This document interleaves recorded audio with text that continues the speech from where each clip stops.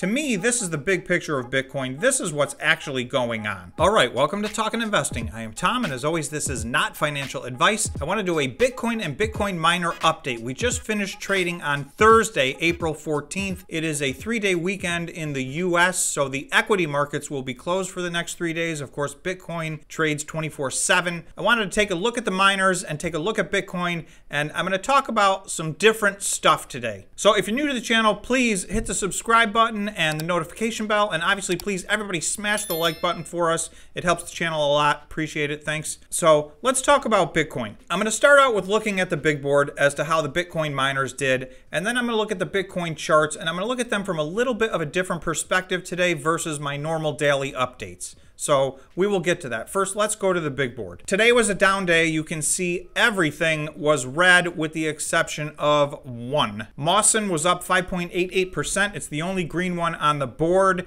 It was on low volume. I found no reason why it would be up, but it had an up day. And I've said many times lately on the channel, there tends to be one or two outliers for whatever reason. So that had a nice green day. Congratulations if you own Mawson. Otherwise, you were probably red today here because the rest of this board is very red. A lot of these things were down 5%, 6%, 7%. I'll let you guys take a look at the board and you can find the miners you're interested in. I'm just going to shout a few out. Bitfarms was down 7.37%. A lot of what happened today was giving back everything that we got yesterday. Yesterday was a very green day.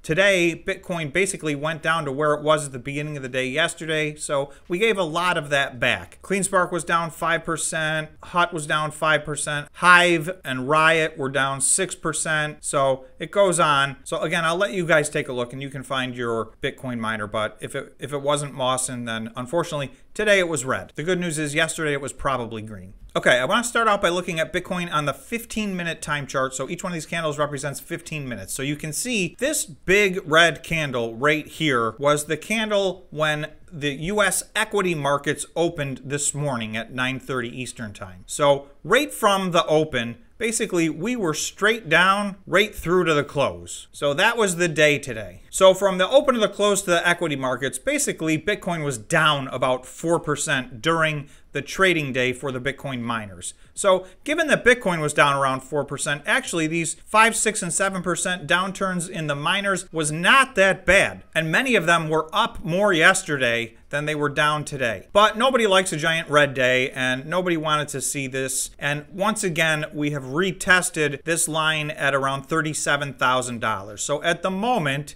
on the 15-minute time frame, you can see we've hit this many candles in a row, and we've bounced off it to the upside a little bit right now, too soon to make any conclusions. What I want to do today is just zoom out and focus a little bit more on the big picture, because I will tell you, based on the comments I'm reading and based on the comments on my Discord, as well as the fact that I just finished a live stream, I can tell that a lot of investors out there are feeling very unsettled, frustrated, exhausted. So I want to take a step back and just put things into the perspective as I see them. So the first thing I'm going to do quickly is look at Bitcoin on the 4-hour chart, because basically what I just want to show you is this was Tuesday. So we went up on Wednesday and back down on Thursday. So this felt like massive volatility, but you can see really since April 11th, which was Monday, we've really just been basically treading along this line of support. And for the most part, we have held this line of support. And you can see if I scroll out, that goes all the way back to March 16th was the last time we were under that. And at that time, we were testing this line of support down at 37,000, and we tested that several times. I'm going to zoom out one more time. This is the chart I want to focus on.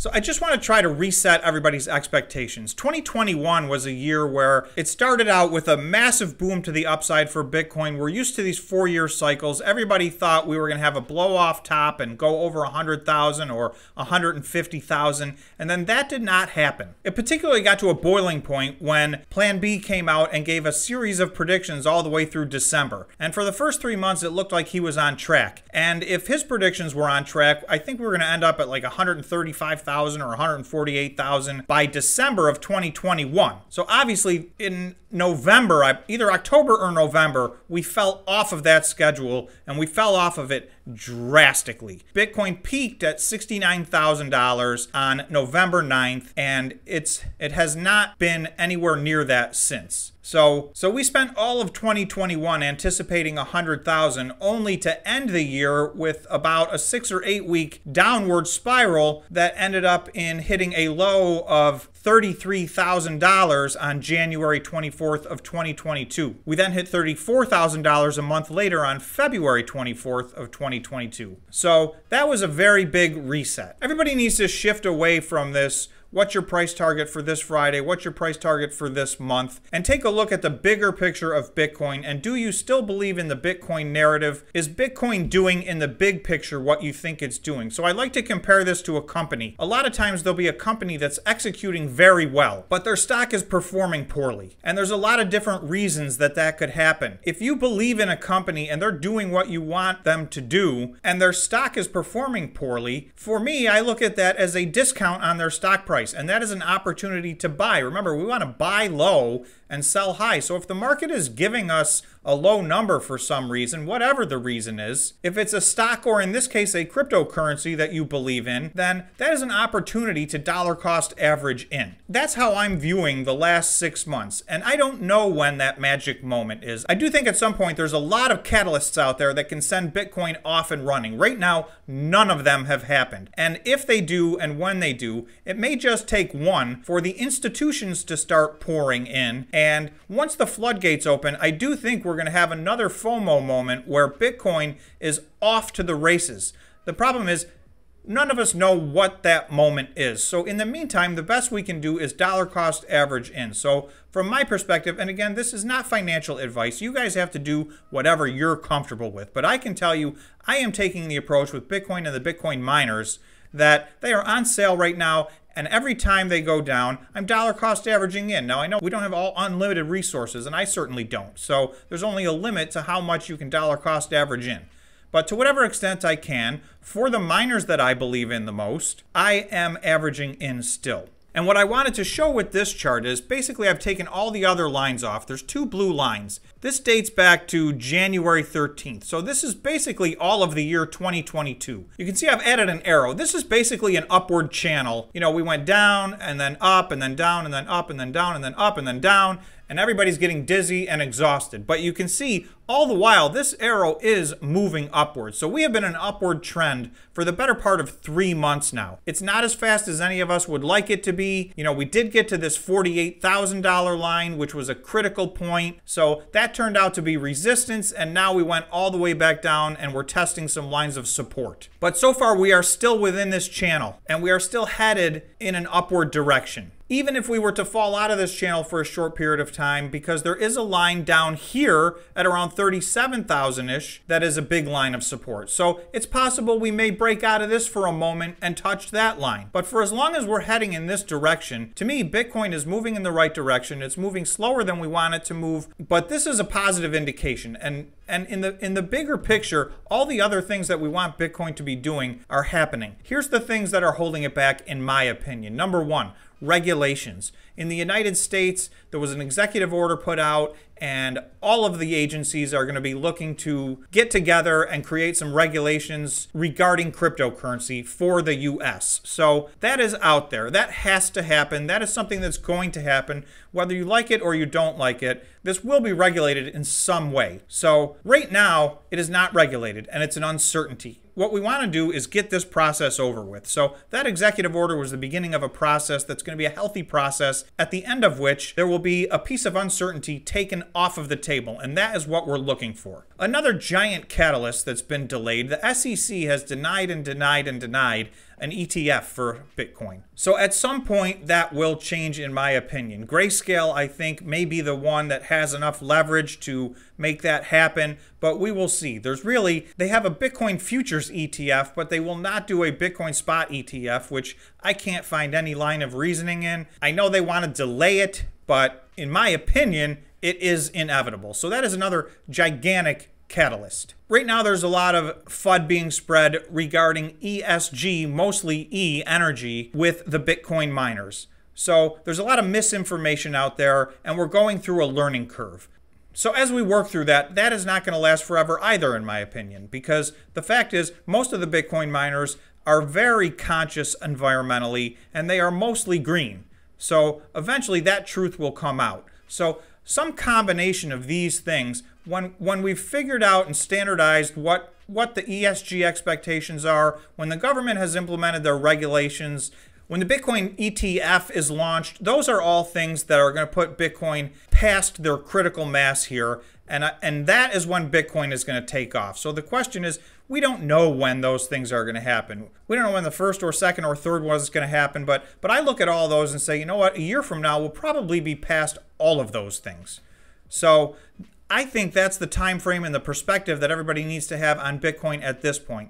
It's holding its own. It does seem to be trending upward. And any pullback I'm viewing as a buying opportunity because, again, all those things are going to happen in all likelihood, and those are all catalysts. And the biggest one of them all may be ESG because there's somewhere estimated to be $20 trillion on the sidelines, not in cryptocurrencies and not in the Bitcoin miners, because of the ESG factor. So when that is properly quantified and everybody is satisfied that the miners are doing the right thing, money is going to move into this space in a big way. The institutions have only just begun to move their money in. In addition, I just saw a study that 75% of money managers said that if there was a Bitcoin ETF or a cryptocurrency ETF, they would be putting their clients into that.